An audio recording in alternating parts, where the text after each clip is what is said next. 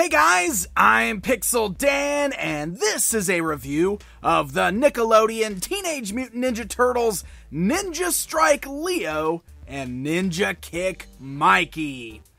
That's right, we've got two more versions of some of the Fab Four hitting store shelves right now, being a ninja version of Leo and Mikey. And I know what you're thinking, these guys are already ninjas. How do we have ninja versions of these guys? Well, basically, it's the new action features that are built into both action figures.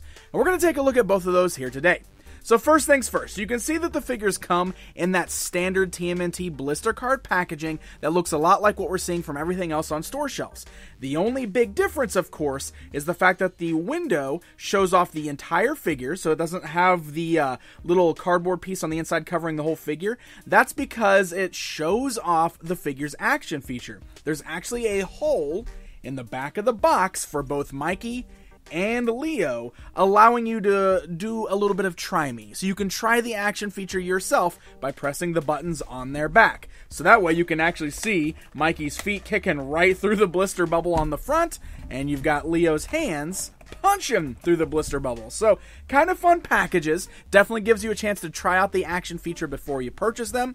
And then of course, also on the backside, along with the holes in the box, are some brief bios for both characters with images straight out of the cartoon series, and a look at some of the other figures available in this lineup. So let's go ahead and get Ninja Strike Leo and Ninja Kick Mikey outside of their boxes and take a closer look at them.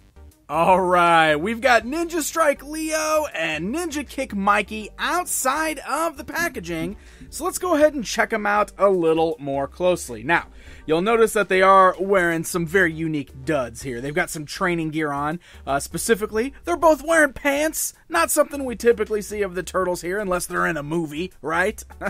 But so that's the one thing that's really different about the sculpt on these guys, obviously, is the pants that they're wearing. With Leo sporting white and blue, and Mikey sporting black and orange. And it's actually a pretty cool look, I gotta say. They look really neat. They do got some different head sculpts there as well. So pretty nice overall. Now, the thing that really is going to make these guys different from everybody else is, of course, those action features, which we saw there in the box. They've got these huge buttons on their backs. And of course, having these action features makes it so that they're not going to play or pose the same way your standard figures do. You'll see that Leonardo is forever going to be in the pose with his arms up in the air, like he just don't care. Alright. And Mikey, well, Mikey's action feature makes it a little hard for him to stand. You'll see that there's a lot of times where he will always just kind of bob forwards. You have to kind of balance him just the right way to keep him standing straight. His legs are very loose because of the action features. So let's talk about what articulation they have, and then we're going to play around with those action features. So basically, the arms on Leo pretty much are exactly in this position, and that's all you're going to get out of it. You can see they kind of spring back. Now, I can bend his elbows, and I can swivel his wrists, so there's a little bit of variation that we can get out of those poses, and his head's still ball-jointed, so I can still roll it around and make him look different directions. The legs are very nice, too, because they do have those hinge-like joints there. They've got the joints at the knees as well. We can kind of swivel the whole leg there, so it's pretty similar to what we see on most of the Turtles figures from the waist down, but the spring mechanism in the arms are going to make it so his arms are always up in the air. Now with Mikey, he's the opposite. His upper body is exactly what you would expect from a Turtles figure. He's got a ball-jointed head. He's got those same ball joints at the shoulders. You got the elbows there, the swivels. You got the wrists that can turn. By the way, I love this little orange wrap that's tied around his bicep. I don't know why. I just think that's a really cool little touch. So that's really fun there. So the upper body poses exactly like you'd expect from a Turtles figure. But like I said, lower body, very loose. You can still bend the knees, but even those are a little looser. They're not very tight. So posing is going to be very different. The only reason you're going to really pick these up is specifically for the action feature that's built into them. That is what these were made for. They're not really meant to be posable figures or, to be used the same way as the others. Now, they each come with their signature weapons, which is still very nice. So Leo does have a pair of katanas, and I will say they fit very nicely in his hands. It's a really tight grip, and that's something I appreciate since he's going to have that action feature with his arms flailing around. And then Mikey's got his nunchucks there, but he's got a ninja kick action feature, so those are just kind of, I guess, to help him if the kick doesn't do what it needs to. So, let's start here. We got our Leo. You got 2 buttons on the back. I kind of like this, because each button controls each arm. So left button makes the left arm slash forward, right button makes the right arm slash forwards kind of at an angle or sideways. So like I said, we can also kind of bend the arms a little bit if you want to. You can get some different poses. By the way, that's a pretty sweet pose. That looks good. But you push those buttons there, look at that. He slashes the swords. So you could do that however you want to with the elbows bending. You can get slashing swords at the same time. One at a time. This is kind of fun because it actually does make it almost like a game mechanism. Like if the kids are going to get together, they can actually battle each other and use a little bit of technique here.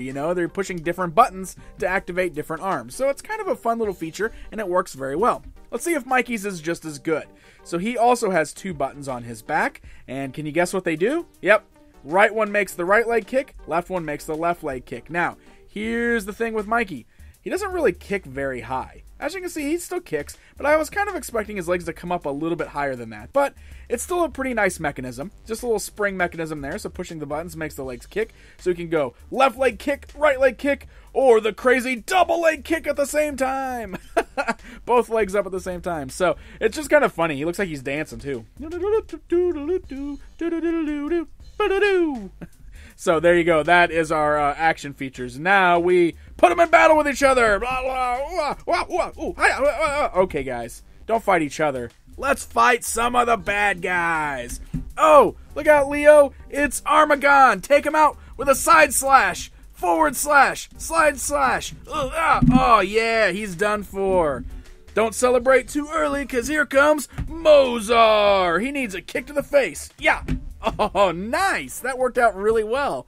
So there you go. Action features can definitely be fun on these. So these are meant specifically for play. These are for the kids to play around with the action features. And I gotta say, they work pretty well. Now, the only downfall here I really don't like is the fact that Mikey has such a hard time standing up. But again, you gotta attribute some stuff like that to these action features, and they do work. I like the 2-button press method. I think they're a lot of fun. So, I think kids might dig them. They're pretty cool toys. So the good news is these are hitting store shelves right now, and they seem to be pretty easily available. So happy hunting, my friends. Hey guys, did you enjoy this video? Then why not hit that like button and subscribe? That way you never miss out on any of my other TMNT toy reviews. Until next time, my friends.